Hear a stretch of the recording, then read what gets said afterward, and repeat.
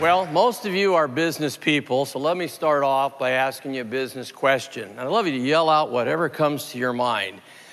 How's business? There you go. That was a test question. I'd love to teach you a great word as I start with you. Because, see, in business, there are days when things don't go the way you'd planned, right or wrong. How many of you had one of those days that everything went wrong? And then one of your friends says, well, how are you doing? And you can't say, I had the worst day of my life. So I'd love to teach you this great word. When anyone asks you how business is, get excited, and I'd love you to say, unbelievable, because that covers it either way, doesn't it?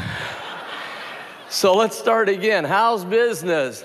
How are some of your clients? How's your in-laws? See, it really covers it either way, doesn't it? Well, I'm thrilled to be here. Whenever I get the chance to present my favorite subject, which is mastering the art of selling, I get real excited. And as was mentioned, I really believe that all of us, in a way, are in sales.